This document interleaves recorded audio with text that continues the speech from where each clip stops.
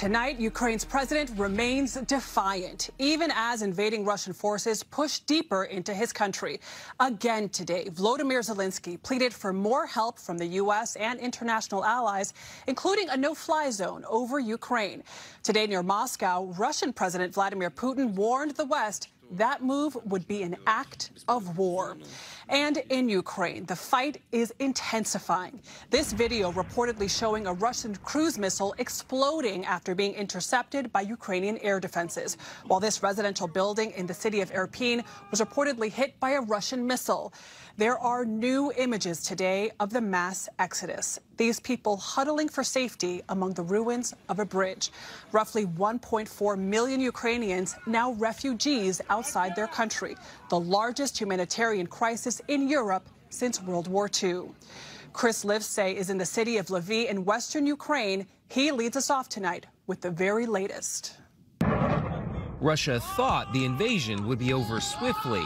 That was before their jets were plummeting from Ukrainian skies to the cheering of locals. This downed pilot was asked his rank and unit details by his captors. In the face of impossible odds, Ukraine's resolve has shocked the world and frustrated the Russians into using banned weapons like cluster bombs, NATO says. Russia claims they're not hitting civilians, releasing videos of missiles launching at precision targets. But on-the-ground evidence tells a different story. This is a nightmare. How is this possible? This woman cries in the northern city of Chernihiv. Just look at this. Even nuclear power plants aren't safe. U.S. officials said the world narrowly avoided a catastrophe during Russia's siege of Europe's biggest nuclear facility. It could have been 10 times worse than the Chernobyl disaster, according to Ukraine. In this video, an operator can be heard demanding the Russians stop attacking. You are endangering the security of the whole world, he repeats. All of it sparking Europe's worst humanitarian crisis this century. More than 1 million refugees have fled the country, and the UN fears more than 4 million people, about 10% of the Ukrainian population, could be displaced in the coming weeks. Dozens come to this shelter here in the western city of Lviv before leaving the country. That's 4-year-old Andrei, exhausted after 20 hours of sleepless escape. His father stayed behind in the captured city of Kharkiv. Now he only has his mom and big brother. Every day begins with a text to our relatives.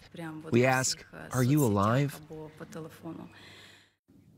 Chris Livesay joins us from Lviv. Chris, more than 1 million Ukrainians have already fled the country. Can you put that into perspective for us?